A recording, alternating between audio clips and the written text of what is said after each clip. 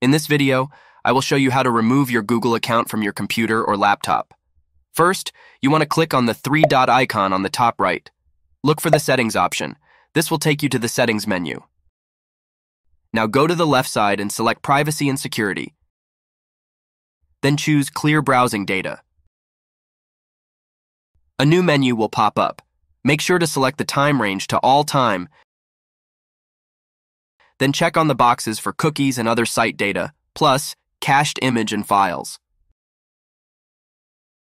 Now click on the Clear Data button. This will sign you out of everything on this computer. To double check if you are signed out, go to Site Settings, and then Third-Party Cookies. From there, scroll down and click on See All Site Data and Permissions. If you type on the search bar with GOOG and nothing shows, then all related sites have been logged out as well. Now when you go back to the previous Google Search tab, refresh the page and you will see that it is already logged out. Keep in mind that this does not delete your Google account. You can always sign back in. Thanks for watching.